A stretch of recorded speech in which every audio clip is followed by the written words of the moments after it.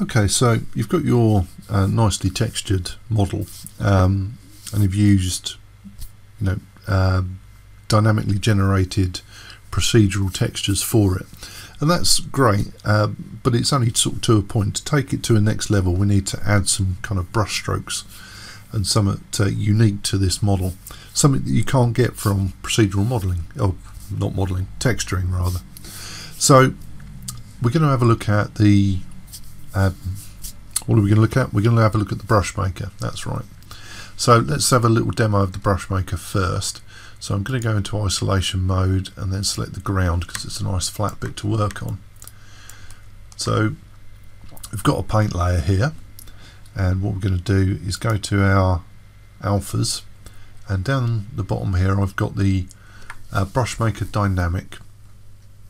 So that gives us some chance to alter the way it works and alter the way things generate as you brush your stroke.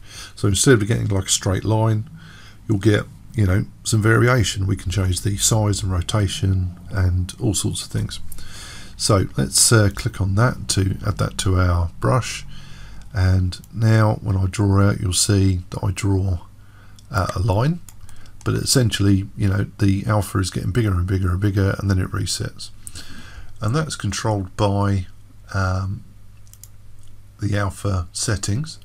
Under dynamic stroke, we have a stamp count. So if I reduce this stamp count down, it will get to the largest one quicker and then reset.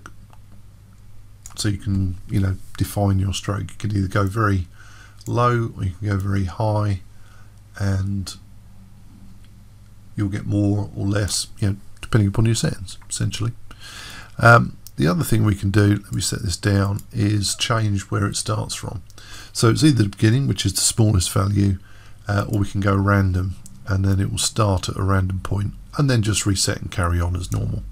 And that's probably great if you're doing kind of small, jerky, kind of gritty strokes, but if you're doing a long stroke, it's probably not going to make much difference in the long run.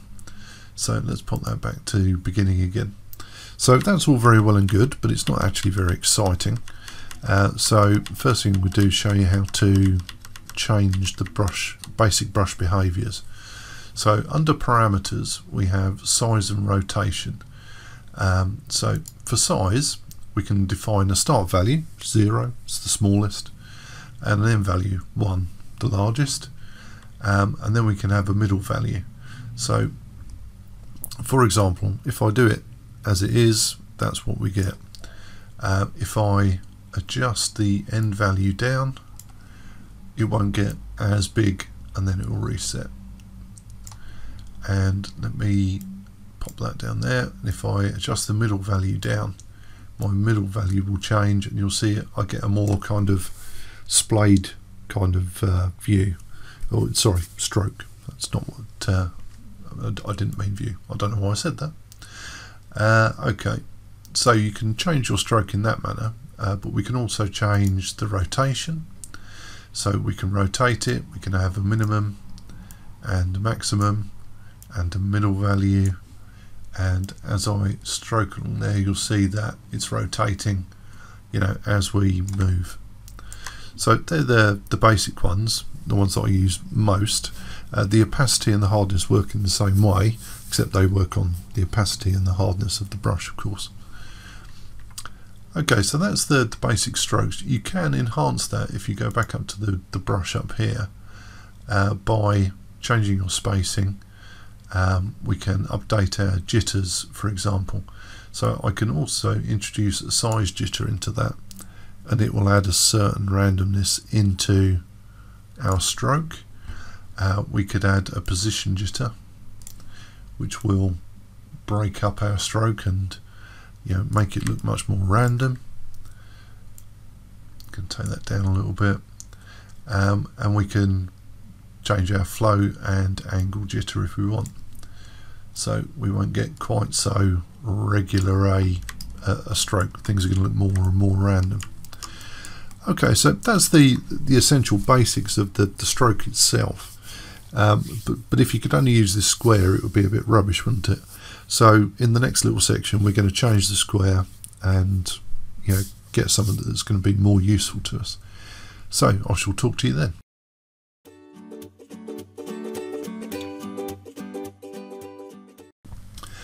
Okay, so I've just reset my project, so we've got something blank to start with, but I've still got my settings on my random brush, or my brush maker.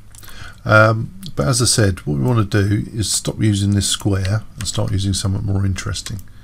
So in the alpha section, under parameters, we've got pattern, and if you drop that down, you've got all sorts of set patterns you can use, but the real power comes with a custom alpha. So once you've set custom alpha, you get this image input for custom alpha, and then we can place an alpha in there. So let me just reset that. So we've got all our alphas here, and the really interesting ones are the ones with a bit of randomness built in. Oops, there we go. So if you type in random up there, you'll get these alphas that have all got these little balls at the bottom, which means they include randomness, which makes them useful, really useful for dynamic strokes. So let's pick one, and I don't know, let's try some, what should we use?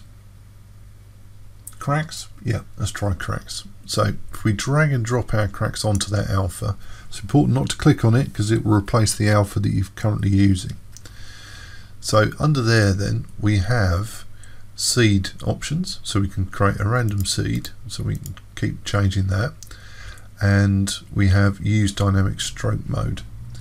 So if I increase that, we should be able to paint onto there, and it's not very visible, which is terrific, but it is painting, and it would be really helpful actually if I switch this to perhaps just, no, not base colour. What am I painting on then? I must be painting on something. Perhaps I'm not. Let's add in a fill. I'll just pop it below, and I'll make it black so that we can see what's going on. There we go, that's much nicer. So as I'm making my strokes here, you'll see that we're getting these cracks and they're going all over the place. And if I go to my custom alpha parameters, I can turn the use dynamic stroke mode off, and it will behave ever so slightly differently. There we go. Let's undo those, redo my black background. There we go. Let's get rid of that. So each of these different alphas here will have different kind of parameters to use. So if I turn this back on again, let's have a look back down. It's cracks, we've got density, luminosity, variations, advanced blending, so you can update that to do what you want. I want something a little bit more kind of dirty than that, so let me just delete that and put a new one in, and then I'll change my alpha out for something else. So what do we got? We got this mold here, that might be interesting. So just drag and drop that onto our image input, and we can change the seed with our random seed and paint in. I don't think I've got much in the way of variation going on here. I think I want, let's check our jitter settings are okay. Let's change our rotation here, and we should get a little bit more variation as we're painting. So instead of painting just as a single alpha, a single size, or keep changing your brush size as you're going, this will somewhat do it for you. Let's try another alpha, see if we can find something exciting to use. It's typical when I come to actually demonstrate things, I can never actually find what I want to show. So let's drag and drop that onto there. I'll get rid of that and put a new one on, and then paint in. And we have our random seed, of course. I can click the random seed and it will give me a different one. I can keep clicking that. There we go. and you know, you can start painting in all sorts of ways and get all sorts of variations without, you know, too much effort. Okay, so that's changing out the custom alpha. Next we'll actually start to use this and, you know, see what effects we can get out of it. So I'll talk to you then.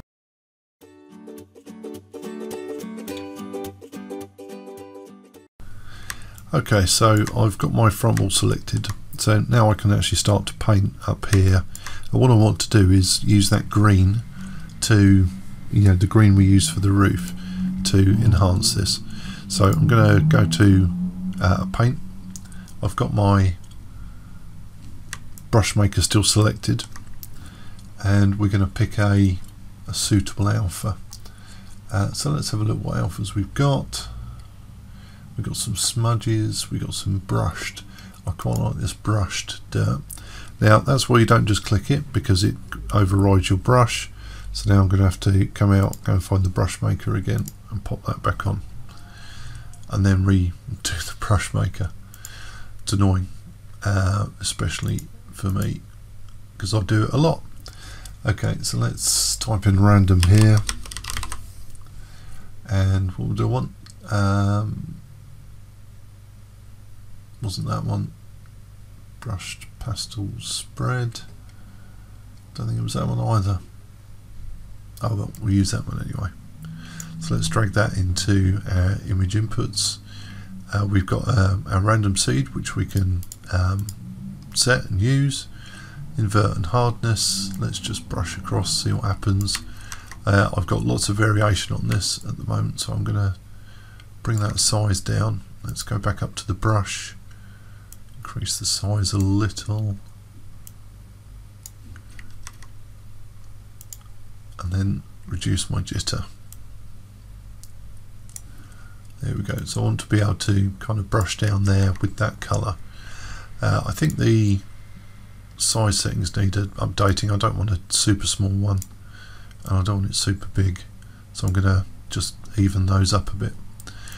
So from a brush itself, I want that colour that we used on the roof, so I'm going to select that from my swatches because we saved it, and then let's have a look. So if I now start to brush down here, I'm going to get a pretty random kind of pattern going down there, which is going to, if I turn on that, it's going to start to integrate our wall into our roof. So yeah, I'm going to go to isolation again and pick the front wall. There we go. It's going to make that a bit bigger and just kind of brush that down a bit. But I don't want it to be like completely straight. I want it to be a little bit random. You know, I don't want, what I mean by that is I don't want to do completely straight strokes. I want to, you know, add some variation. And once we've done that, we could perhaps go back to our alpha and change out our other alpha for something else. Perhaps something a little bit organic-y. So let's try this veins. So if I click in that, that's what I get. So I can introduce that towards the top to add a little bit more interest. There we go. So let's have a look, see what we've got. So now that looks a bit more, how can I put it, believable. And I can do that if I go around, say, the left wall. I'll do the same. Drag that paint up above there. Come to the actual visible side. Let's just move our light around a little bit, and I just want to go up and down there a bit to, you know, give that a little bit of interest. And then we'll go to the right wall, move my light again. Oops, I need a paint layer above the smart material we've got there. There we go, something like that. And we should have a back wall somewhere. There we go. Again, I need that paint layer above, and then I can sort of start to sketch that in.